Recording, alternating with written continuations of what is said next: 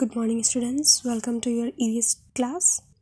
Students, I have made this exercise related to your today's topic, and today's topic is water animals. Okay, in your previous video, we know that what are water animals, and here is the exercise is given. Here are names is given, and here is their habitat is given. Means there is a water and this is plants and trees.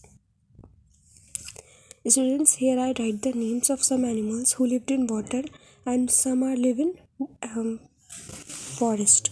So you have to match the water animals with this pond and forest animals with these trees. Okay, so first is bear. Where the bear live in? Bear live in forest. So you have to point your pencil here and you have to match with the trees. Okay, next is elephant. Again you have to match with the tree. So where is fish? Fish is live in pond. Where monkey live in? Monkey live in trees.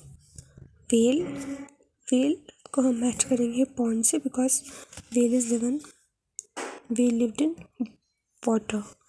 Next is tiger. Tiger live in forest.